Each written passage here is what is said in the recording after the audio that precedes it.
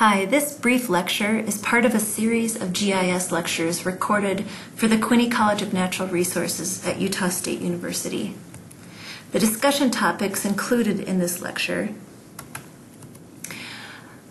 will cover the basic tools used in geoprocessing, the specifics of vector data in ArcGIS, and details about shapefiles, pathways, and ArcMap documents. First, remember that there are two basic data structures used in GIS. Raster data is a continuous surface, a grid or matrix of cells or pixels, while vector data is defined by a set of coordinate pairs.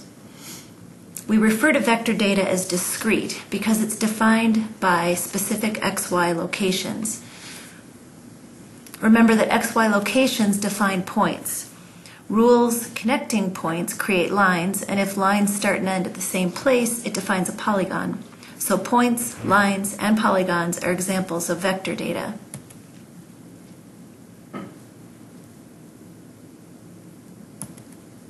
Let's discuss ways we can process or overlay vector data.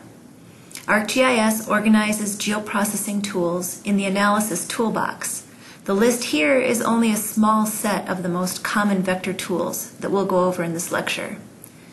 One very common tool used is the erase tool. This is a very simple tool that uses the extent of one data set to erase another data set. There are two features needed for the erase tool. It's important to know that the erase tool doesn't change the input data set. It creates a new output data set. I think that's important so that you know you can't really mess things up.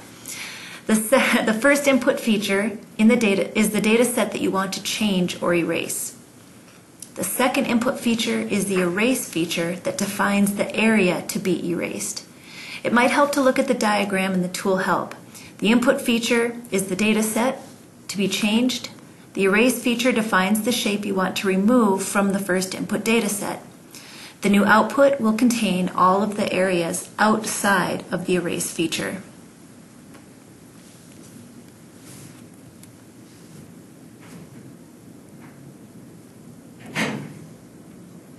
The clip tool is another very common geoprocessing tool. It does the exact opposite of an erase. The clip tool has two input data sets, but the new output created only contains the area inside the clip feature, whereas the erase tool gets rid of the features inside. You can see from the diagram in the tool help that it does the opposite of erase. Clipping preserves the data inside the clip feature. With both erase and clip, only the attributes of the first input data set are preserved. GIS ignores the internal structure and the attributes of both the clip and the erase feature.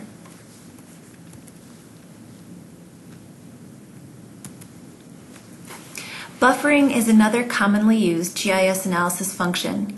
It also creates a new output data set, not affecting the original input data. Buffering is used to identify areas that fall within a certain distance of a set of features. Buffers can be created for points, lines, or polygons. For example, it could be used to define a 100-yard drug-free zone around a school, or map sensitive protected areas within 100 meters of a stream. You can also negatively buffer to determine setback limits from the edge of a piece of property. Dissolve is used to aggregate common features that share an attribute value. It's a way of simplifying a data set. It's important to know that in the buffer tool, you have the option to set the output features to dissolve. Sometimes it's useful to merge overlapping buffers into one shape.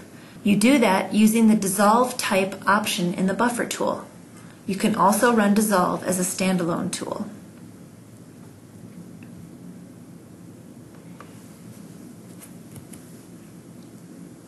Another way to overlay vector data is using the Intersect tool. Intersection is like a Boolean AND. It's an exclusive function, meaning that when you combine two data layers using Intersect, the output maps the location of overlap between the two data sets. Meaning, when you combine two data layers using Intersect, The output maps the locations of overlap between the two data sets. Notice the internal structure. Unlike a clip, Intersect preserves and maintains the attributes and internal features of both input data sets.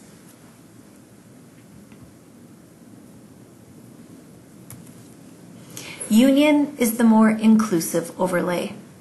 Union is similar to a Boolean OR. You end up with a larger output data set.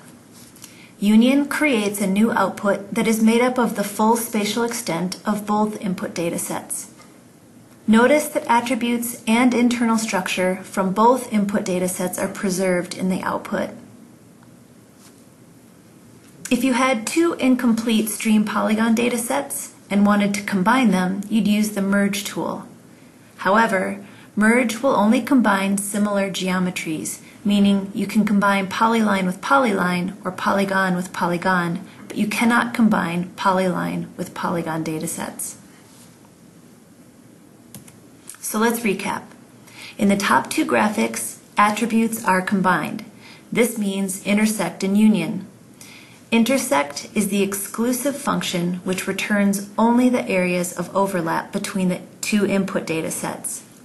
Union is an inclusive function producing an output data set covering the full spatial extent of the data that you input. When clipping or erasing, attributes are not combined. Only the attributes of the first input are carried forward to the output. The cookie cutter shape only defines the boundary for clip or erase functions.